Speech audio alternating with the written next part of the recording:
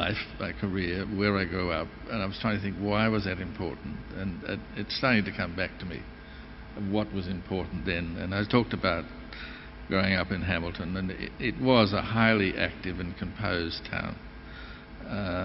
And it was just wonderful. The lanes are now disappearing because they've been amalgamated with modern shops and things like that. But you could spend 2 hours getting home from school, on the walk from school, and see all the things, the way that the town worked and who was doing what. The guy was there shoeing horses, and at the same time another one was making saveloys down the back. And you'd go through the grocery shop and he'd give you a round of bacon, the offcut, or broken biscuits. And they were journeys, and they were impactive journeys. They were all contact things too. And so you were known by everybody in the town, good or bad. But I think, I would still prefer to produce housing that serviced more people in a way that, getting to this point of home, they could develop as a home much more easily than, say, sees the house as this emblem of establishment and status. I'd far prefer to see this integration and the notion of a complexity of buildings and things together. That interests me much more, I think, than just the single building. It seems to sort of be about an interest in everyday life, like we said the other day, that you can't help the dog eating the sofa, and it's as much about accommodating those sorts of messy things as ironing them out. But do you think that the roles that you've taken in terms of working with house builders, or working in government, or working in education, have been about trying to find ways of expanding that role deliberately, or do you really think it is haphazard and just comes from this sort of intuitive?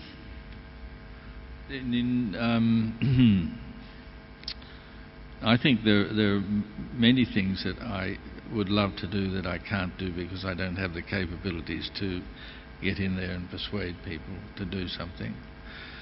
There are also many times when I've just felt working with people and have let them expand and work with them that have been very challenging but a lot of fun. And we were talking about this the other day in the office with my esteemed younger generation about what they felt about how we worked as an office, and it was about the fact that they could fumble and make mistakes, but if we're all serious about it, we will all make mistakes. It's just how you deal with them.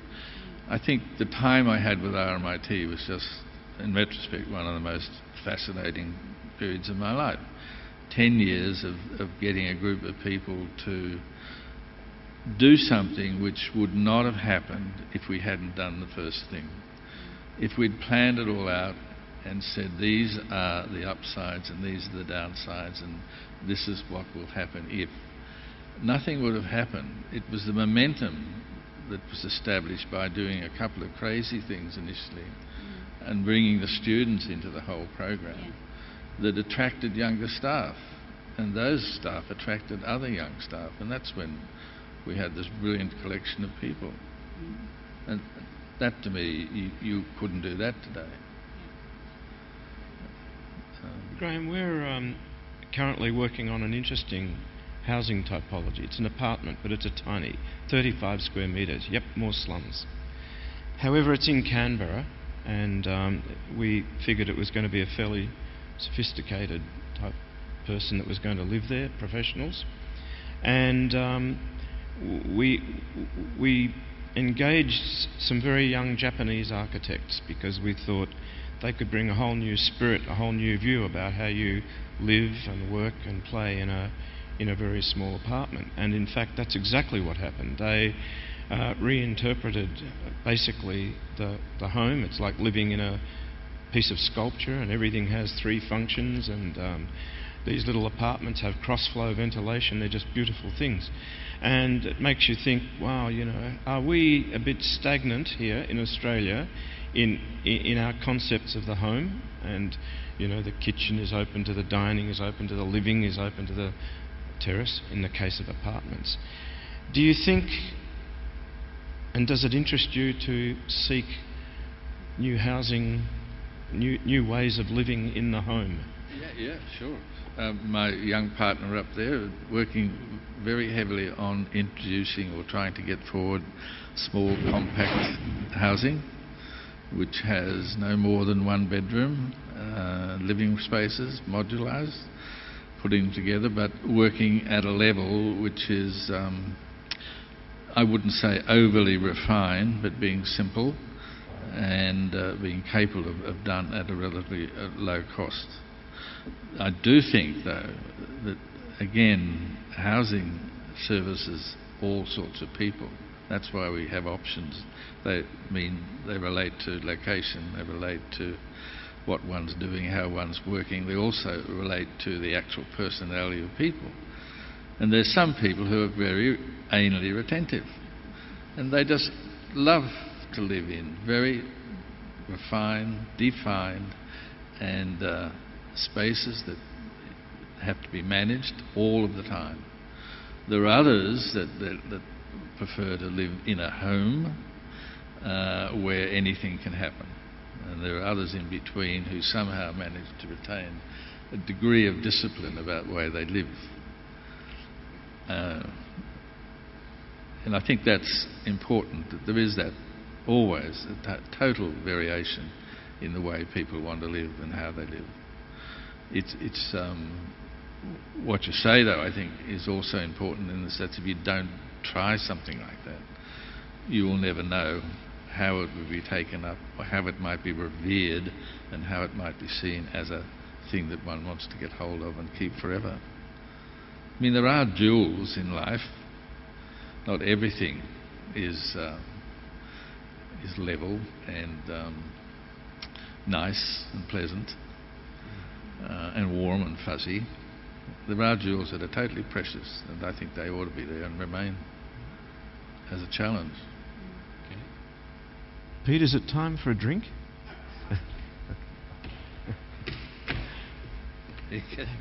Well, we've got a little bit of time, and what I'd like to do is, Graeme, there's a lot of your friends and colleagues have come in to see you tonight and have shared your life's work. And I'm going to ask Chris and Nick to take a couple of microphones, one at the front, one at the back, and see if there's anyone who'd like to ask you a question.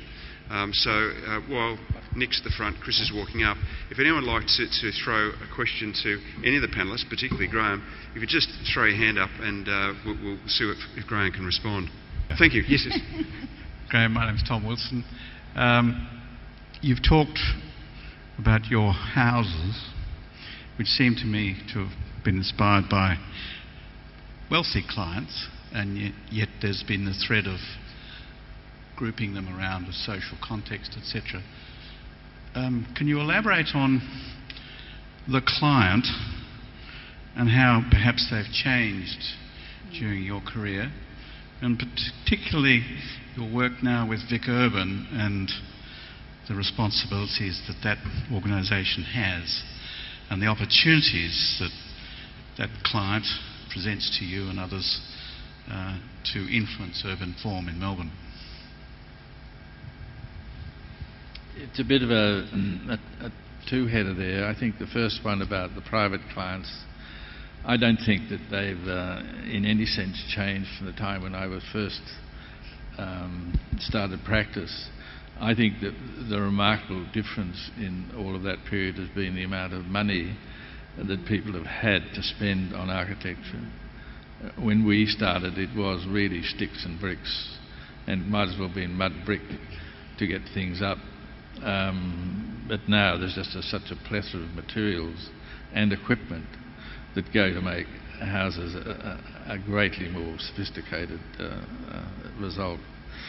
In terms of Vic Urban, yes, I've been there for some time now, and my role as principal architect is hopefully to affect a better result, and that result I'm talking about is the one at ground level and above, the interactive potential of the street and the open spaces.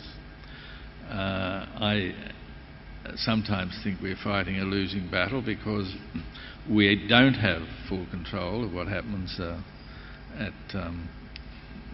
particularly down at Docklands. The way in which the developers generally have a right over sites anyway. So ours is a much advisory role, and we attempt to, along with City of Melbourne and the DPCD, influence the way in which things do get produced. That happens now through a whole series of early briefings, and it still, though, in the end, is going to require a lot of effort to get McUrban and Docklands to reach results which I think ought to match the aspirations of that area of the city. Got great potential, and what we need is, everybody talks about fine grain. I put that another way, and what we need is to decommercialise the imagery of the building when it hits the ground level, to make it more interesting and delightful. That's a challenge. Thanks, Graeme. Is there any other questions? Yes? There's another one at the back. My name is Peter Karl here. Graeme, given the history of the divvying up of Docklands, the whole area of Docklands, which is about the size of the CBD, into I think 7 or 9 parcels, do you have any sort of views about that in retrospect as to how that was done and why did we let it be done?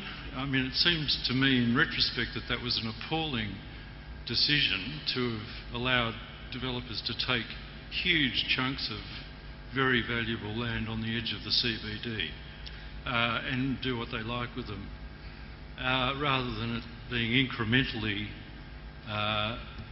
eked out, I guess, in a gradual way. Do you have any observations in that matter? Well, yes. I don't know that they're going to help. The decisions are made. I'm not sure that they were the best decisions. On the other hand, well, I'm pretty sure it wasn't, in retrospect, the best decision. But on the other hand, nothing might have happened down there unless it did happen that way. I think where we're at the moment is saying, what can we do about it? How can we improve about it? How can we invest our time and thinking and energy into convincing people that it will be better and the long-term cost benefits greater if they do things in a much better way, and think about those sorts of things which we find interesting about fine grain, if you like, of narrow-fronted buildings and more interesting facades, and how to reinterpret that in the modern buildings that we do at the moment is a very important challenge. But it's something we're all trying to do, and I think we're having, if not an immediate effect, I think we are starting to edge into that to the point where it is the results are going to improve. I really do. We have to move on though with it. No, we can't go back and analyse what was wrong with it. It happened.